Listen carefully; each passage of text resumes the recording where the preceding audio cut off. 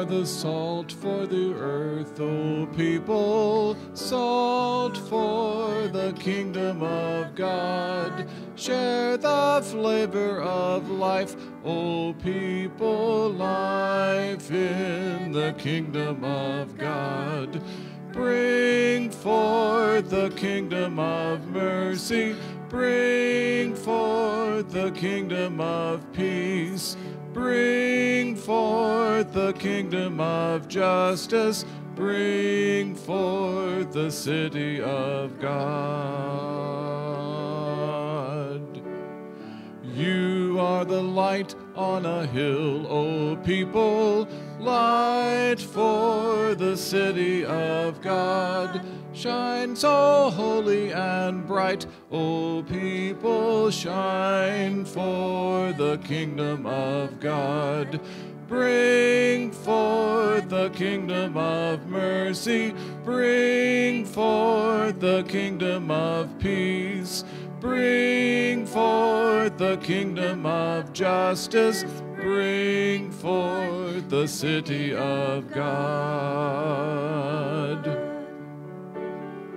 You are a seed of the word, O people, bring forth the kingdom of God. Seeds of mercy and seeds of justice, give in the kingdom of God. Grow, bring forth the kingdom of mercy, bring forth the kingdom of peace, bring forth the kingdom of justice, bring forth the city of God. We are a blessed and a pilgrim people, bound for the kingdom of God. Love our journey and love our homeland. Love is the kingdom of God. Bring forth the kingdom of mercy.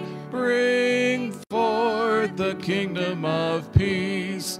Bring forth the kingdom of justice.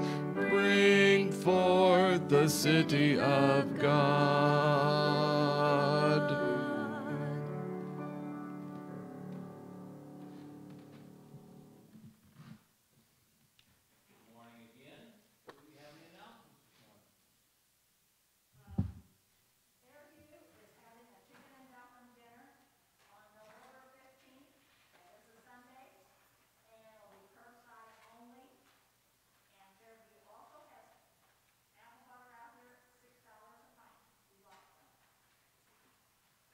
Okay. Anybody else? I want to remind you, if you are looking for any books or videos, look down in the kitchen. They're going fast. And we will have to be getting those out of there pretty soon when we start working on Thanksgiving. But anyway, if you're thinking about it, there are some good books still down there. No one else? Would you join me in our call to worship? We are called to be the people of God's kingdom.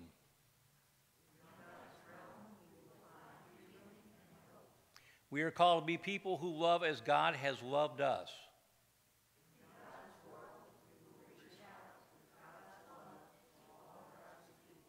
We are called to be those who would serve.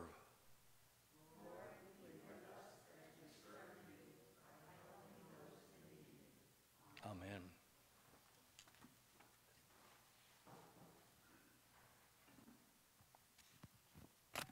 Good morning, everybody.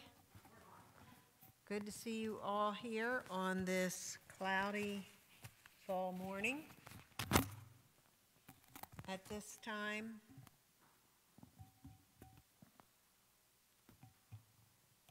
I'd like to hear the joys and concerns, if there are any. Yes. Okay, Bob Gratzer is at home recovering. That's wonderful. Good. I guess he's doing well after the stents or whatever. Yep. Are there any others? If not, then let us pray. Loving God, you have created such a wonderful world for us. You have created us and called us your own. How we long to know you better. We search for you. We search for meaning and purpose in our lives. In doing so, we are not so different from the chief priests and the elders who were anxious about authority. We are not so different from the Pharisees, whose worry about Caesar transcended their worship of you. We are not so different from the Sadducees, whose concern about the future life dwarfed their interest in the here and now. And so we question and wonder, what is right? What is correct? What is just? O God, grant to us the understanding of the scribe who questioned Jesus, not because of suspicion, but in faith. Let us ask with him, which commandment is the first of all? And when you answer that we are to love God and our neighbor and ourselves, help us to embrace your answer and courageously live the kind of life to which we have been called. May your commandment of love be written on our hearts, and may we go forth to write its message on the heart of the world. Guide us, loving Spirit. Calm our fears. Be with those of us who are hurting in any way, a way known only to you. And we lift up those whom we love silently in our hearts. Be with all those who are ill in body, mind, or spirit. Comfort those who have lost a loved one. Strengthen those who seek discernment in making a difficult decision. Help us to love our neighbors by seeking justice and compassion in this fragmented world. We, like the scribe, seek the kingdom of God. By your grace, help us to catch a glimpse of that kingdom in our lives this day. All this we ask in your name as we pray in the words that Jesus gave us. Our Father, who art in heaven, hallowed be thy name. Thy kingdom come, and thy will be done, on earth as it is in heaven. Give us this day our daily bread, and forgive us our trespasses, as we forgive those who trespass against us. And lead us not into temptation, but deliver us from evil. For thine is the kingdom, and the power, and the glory forever. Amen.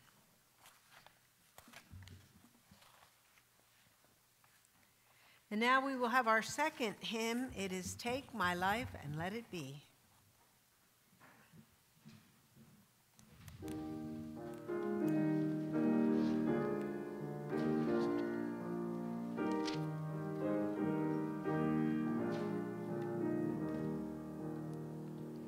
Take my life and let it be consecrated, Lord, to thee. Take my moments and my days, let them flow in ceaseless praise. Take my hands and let them move at thy impulse of thy love. Take my feet and let them be swift and beautiful for thee.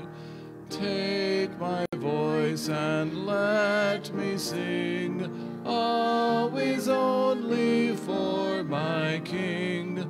Take my lips and let them be filled with messages for thee. Take my silver and my gold, not a mite would I withhold. Take my intellect and use every power as thou shalt choose. Take my will and make it thine, it shall be no longer mine. Take my heart, it is thine own, it shall be thy royal throne. Take my love, my Lord, I pour at thy feet its treasure store. Take myself and I will be ever only all for thee.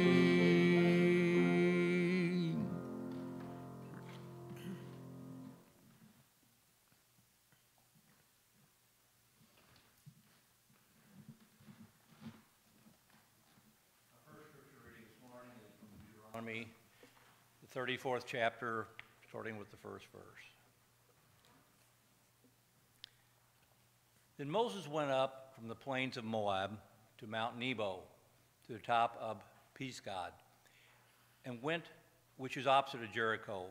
And the Lord showed him the whole land, Gilead as far as Dan, all Naphtali, the land of Ephraim and Manasseh, all the land of Judah, as far as the western sea, the Negev and the plain, that is the valley of Jericho, the city of palm trees, as far as Zoar. The Lord said to him, This is the land of which I swore to Abraham, to Isaac, and to Jacob, saying, I will give it to your descendants.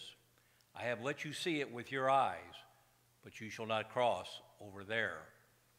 Then Moses, the servant of the Lord, died there in the land of Moab. At the Lord's command, he was buried in the valley in the land of Moab, opposite Beth Peor.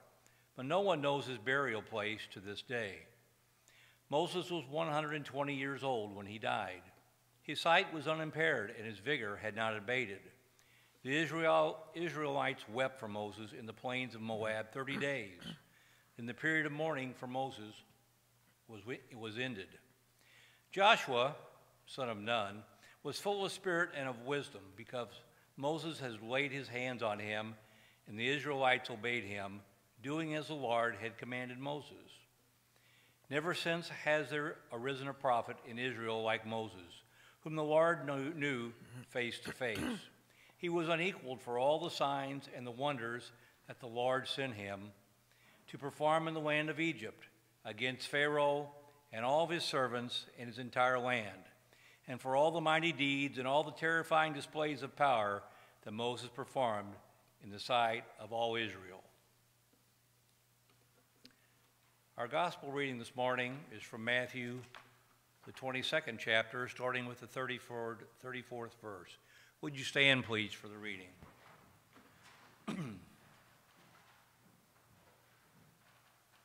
When the Pharisees heard that he had silenced the Sadducees, they gathered together. And one of them, a lawyer, asked him a question to test him. Teacher, which commandment is in the law is the greatest? And he said to him, You shall love the Lord your God with all your heart, and with all your soul, and with all your mind. This is the greatest and first commandment. And the second is like it. You shall love your neighbor as yourself. On these two commandments hang all the law and the prophets. Now, while the Pharisees were gathered together, Jesus asked them this question, What do you think of the Messiah? Whose son is he? And they said to him, The son of David.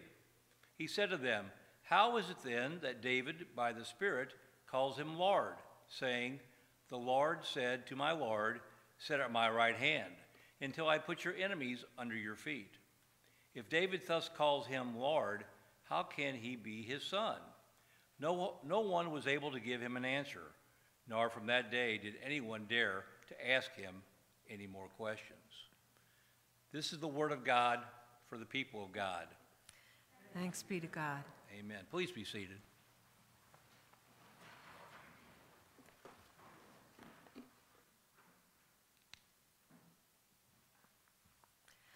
This morning I want to share something with you that I found in devotional booklet.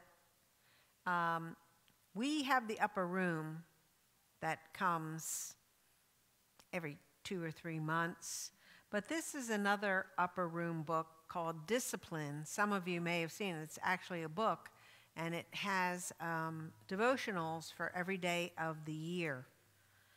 And I really liked this one that I read yesterday that was all about Scripture and how we feel about it and how we approach it.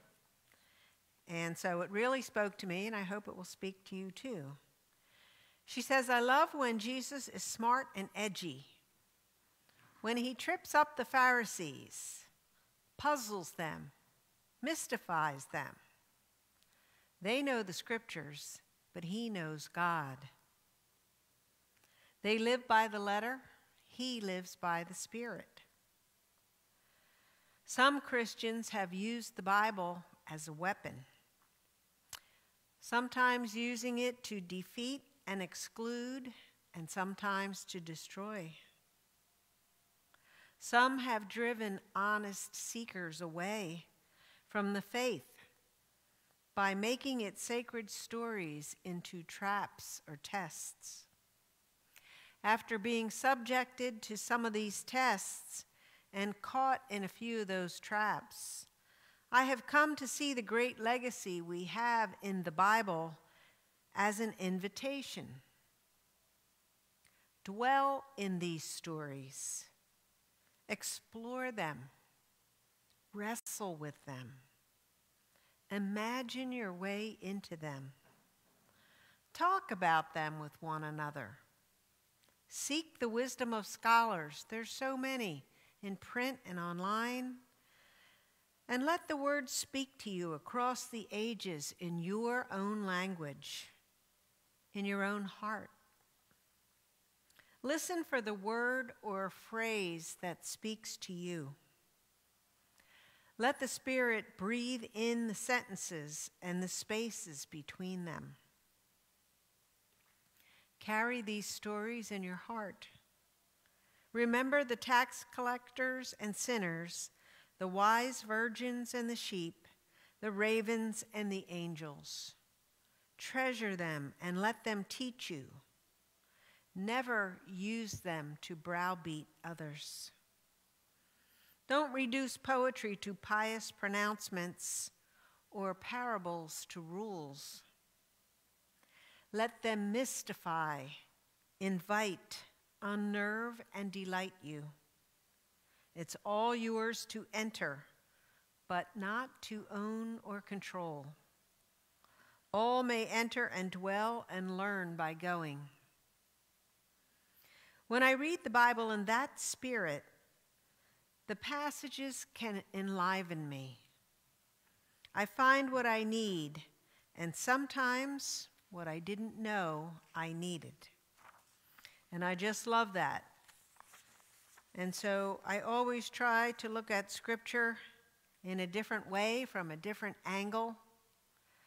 Not that the standard sermons and the regular insights that we preach are not good enough on their own. They are, but sometimes we want to see more from the Bible. We want to look at it from the bottom, from the side, from the top, from the way different people would see it, from the way the characters in the stories would see them, the different characters. Who do we identify?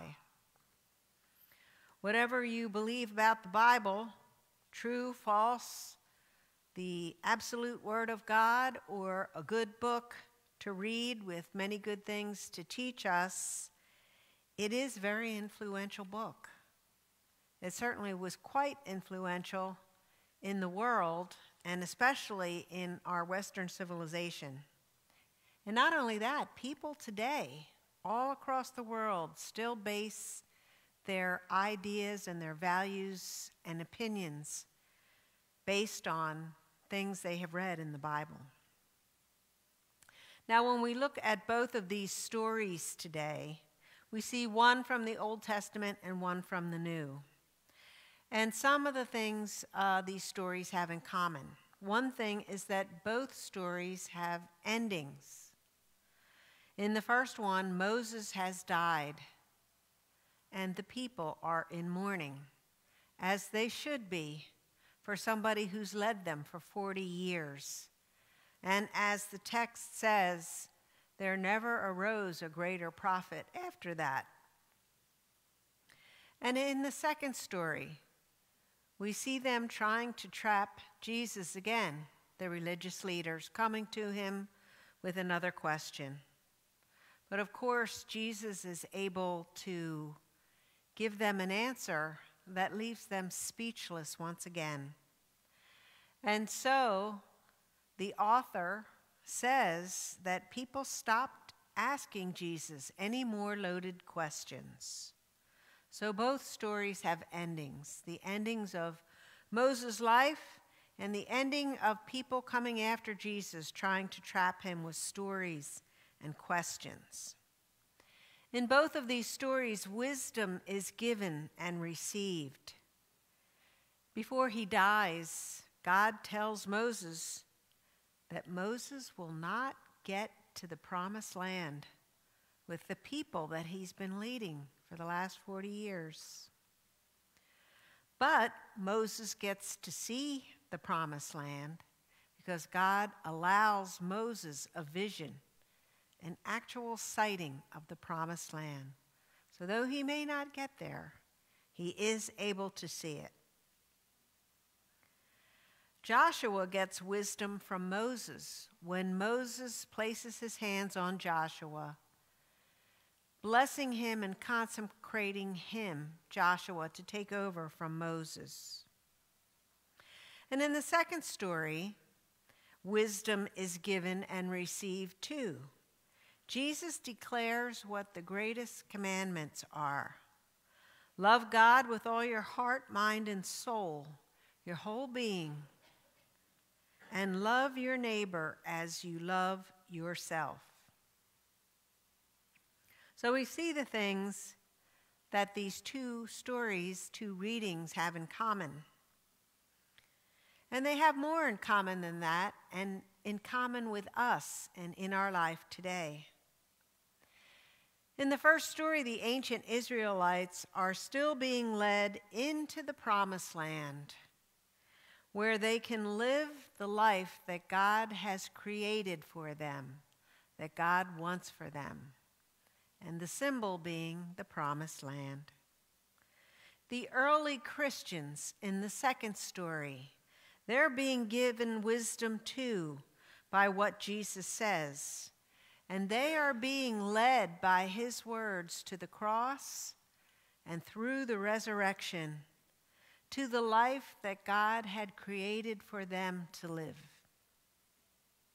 In our world, we are trying to move forward to live the life that God created for us. For all of us, it's that abundant life that Jesus spoke about, the life that is more than just surviving in this world. So the ancient Israelites are being led to the promised land. The early Christians, through Jesus' words, are being led to the promised land. And we, in our world, are being led to the promised land also. Our whole world and our country is in transition. Hopefully, our election will be moving us in the direction of the life that God created us for.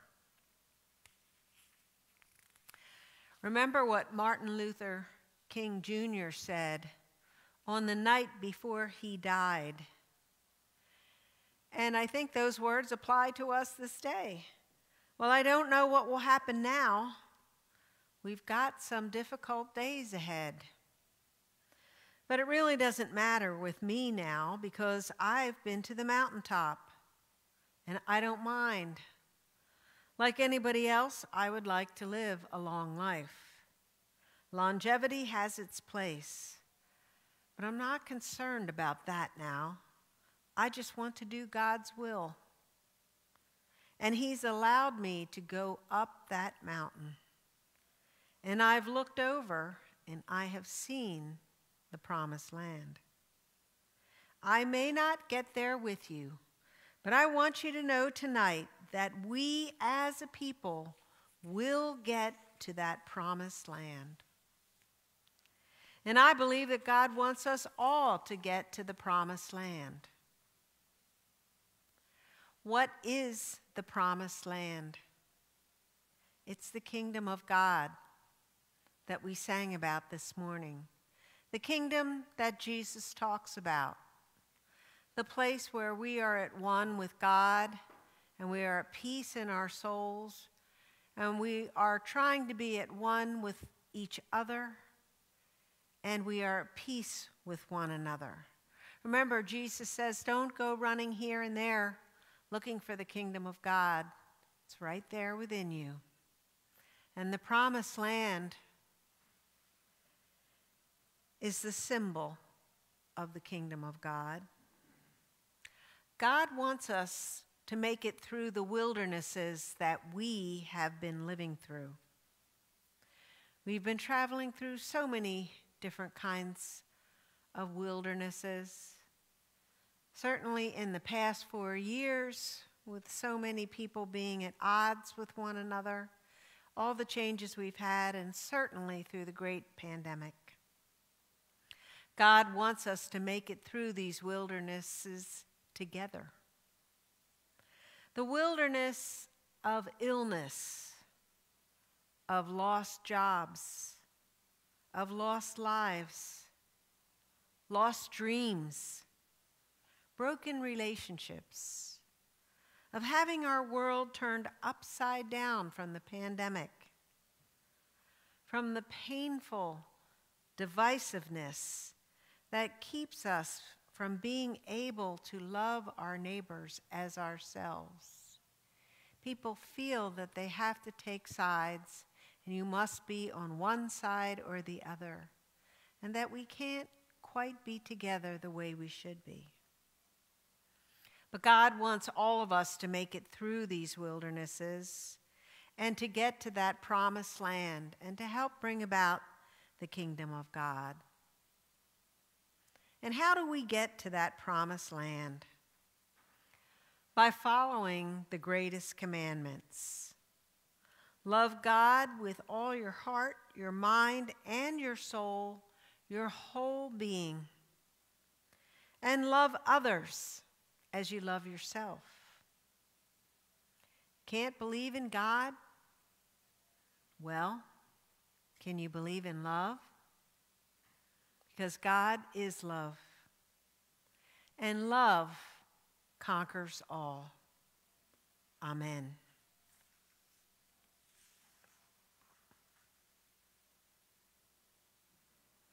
And now, at this time, we would normally be collecting your tithes, gifts, and offerings for the Lord. But of course, with the pandemic, we don't want to do that. So we do have 2 plates in the back, one for the church and one for Agape House. And if you are joining us online, if you look to the bottom of your screen, you will be able to see a way in which you also may donate, or you may mail your donation into the church. And we are collecting for something else. So we're also collecting for East Central College's Rotary Club. They are trying to collect, comfort items for those who are in senior living facilities. So I'll probably be keeping it here until next week. We are collecting comfort items for senior citizens. Give us a couple examples. Like little small blankets. Blankets, Candles, but they can have like coloring books, activity books. candles, activity books. Extra sketches on there. I say little socks and things. Just whatever can keep them warm and happy and comfortable during the pandemic. Okay. So we are collecting those items as well. And now, Darren, if you play the doxology.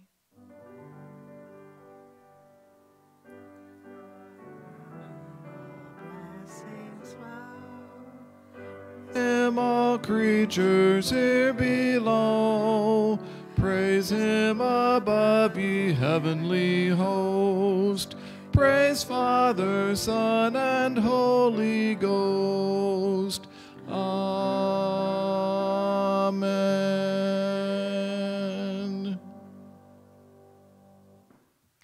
Now, if you'd please join in our prayer of dedication.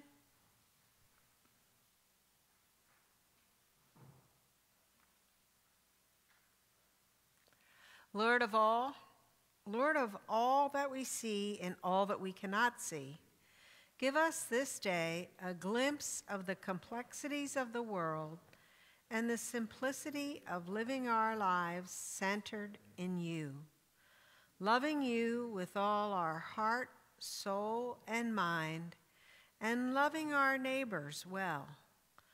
Bless the gifts we offer you, but in our giving, help us focus on these other, more basic gifts. May the love we show you and others be a testimony of whom we follow and who is worthy of our devotion. In Christ's holy name we pray. Amen. And now we'll have our closing hymn, Lord of the Dance.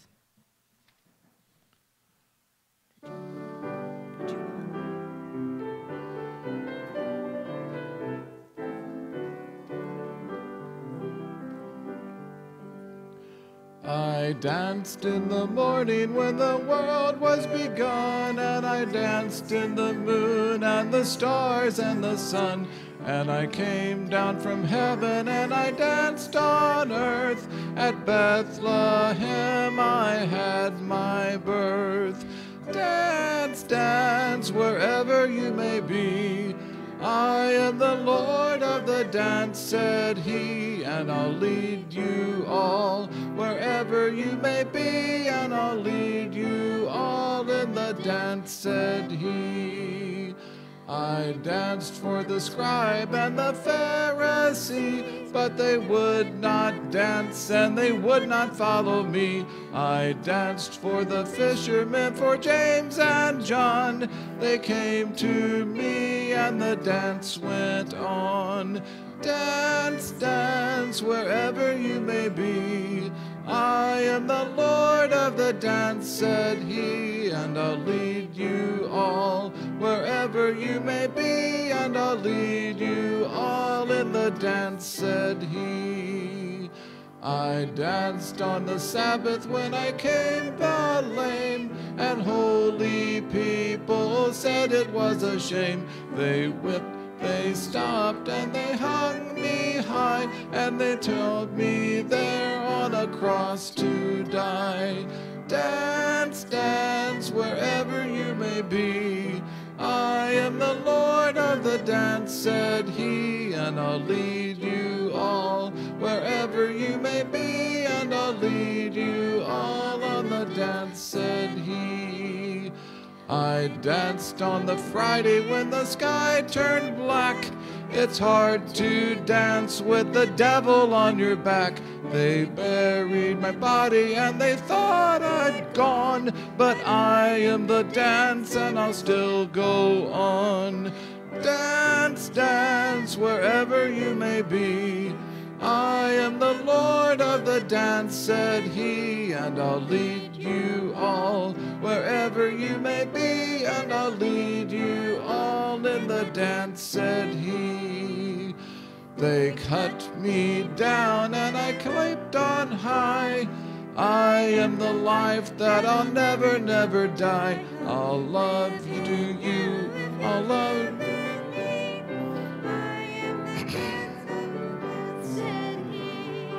Dance, dance, wherever you may be. I am the Lord of the dance, said he, and I'll lead you all wherever you may be, and I'll lead you all in the dance, said he.